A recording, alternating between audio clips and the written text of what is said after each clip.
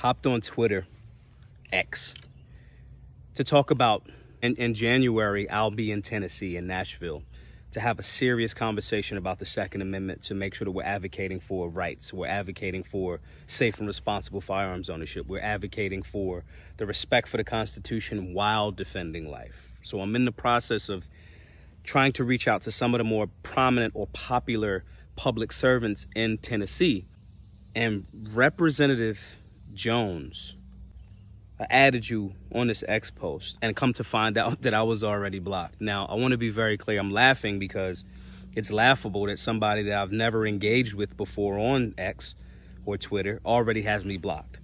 But what's not laughable is there are public servants that will go out of their way to block someone that is about safe and responsible firearms ownership, that will go out of their way to block someone, another black man, because I know a lot of people like to throw race in there, another black man is actually advocating to make our neighborhoods safer while respecting the Constitution and people's rights to defend themselves from actual criminals.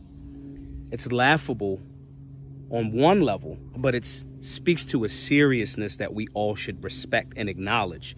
The reality is, if you're a run-of-the-mill politician or a new age politician just utilizing social media to gain your popularity, but don't want to engage with the people, your constituents, the American people are your constituents that you work for.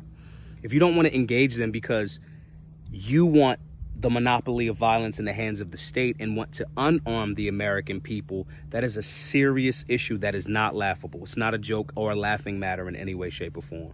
So I will extend this olive branch out at you in this post again. And when you decide to be serious about saving lives in our communities while defending the human right to defend self and communities, you're welcome to engage. I'll be in your neck of the woods, January 2024. And maybe you can be adult enough to have that conversation. Be safe, be solutionary.